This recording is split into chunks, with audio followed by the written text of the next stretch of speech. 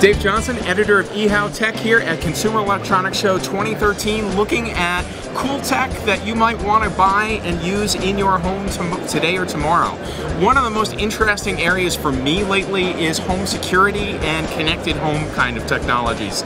I want to live in a house that is basically a big computer and does everything for me and tells me when my dog leaves and if someone's intruding.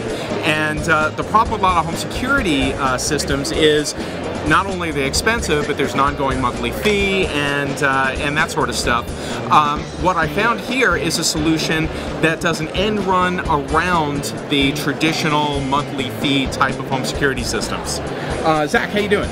I'm doing pretty well. How are you? So, not too bad. So, we're at iSmartAlarm, and you guys have a home security system that is kind of like a self-serve, right? You set it up and you do your own monitoring, so there isn't a service you're paying a fee for. Exactly. So we've got a boxed solution where you have access to your camera, your motion detector, your motion sensors, your door and window sensors, as well as at-home remotes and control functionality through your iPhone with no monthly fee, no long-term contract, and one-time cost that is really easy to make sense of. Okay, yeah, so I see there's a lot of cool looking gadgets here.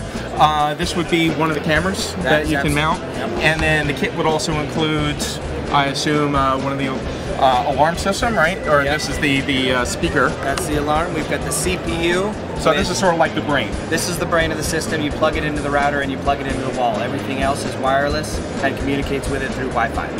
Okay, and then there's also a key fob.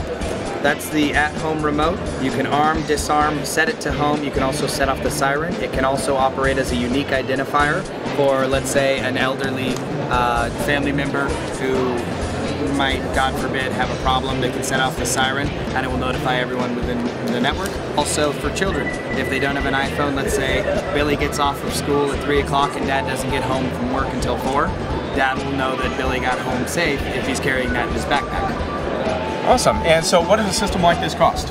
Right now, the premium, we're taking pre-orders on Indiegogo for $250. Not sure quite what the retail is going to be, probably in the $325 to $350 range for the premium package, all the way down to the basic package, which includes the CPU brain, the remote control, identification tag, contact sensor, and motion detector for $79 pre-sale.